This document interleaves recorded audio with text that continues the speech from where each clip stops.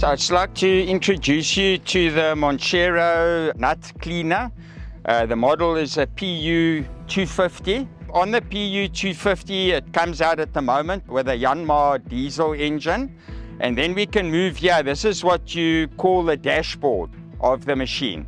You've got quite a lot of different controls here on the dashboard that can control the speeds of the different sorters and the conveyor belts. And once you've got them all working efficiently, then you'll know that the process of cleaning is efficient. Most of the machine is driven hydraulically. Here you've got your hydraulic filters, your hydraulic tanks, and obviously your hydraulic coolers. Much the same system that you get on the Monchiero harvesters. This is your main bin that you've got here. The farmer will need to feed all the nuts and whatever's been picked up back into the top of the bin.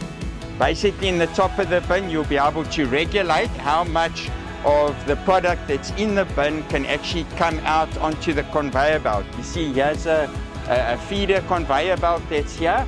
It's got a chute in just underneath here that controls how much product you want to put into the system.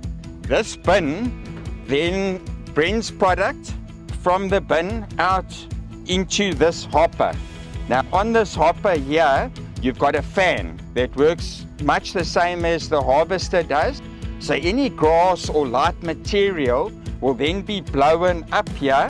There is a conveyor belt here with a special design that also helps hook any grass or whatever, but the fan is actually so efficient that you'll find all the grass and everything gets thrown out this side and any light material.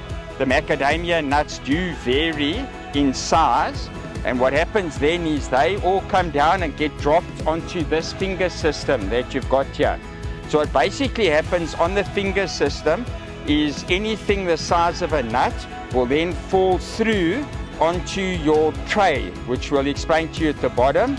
Any larger material, pieces of sticks, rocks or whatever, then this finger system brings it all slowly forward, and that will shoot down through that hopper just onto the ground. So what the farmer could do is maybe have a bin here that he'd like to put in, that any unwanted material he can then take away later.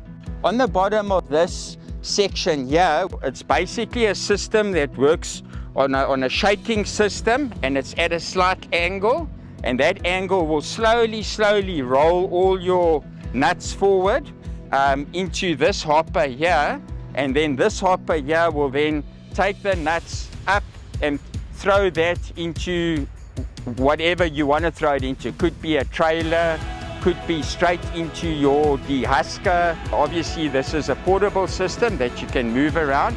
A lot of guys like moving it around infield, and then other people obviously choose rather to take the nuts to the factory, sort them before they go into the dehusker, and by doing that you have less issues at your plant, less issues with the dehusker.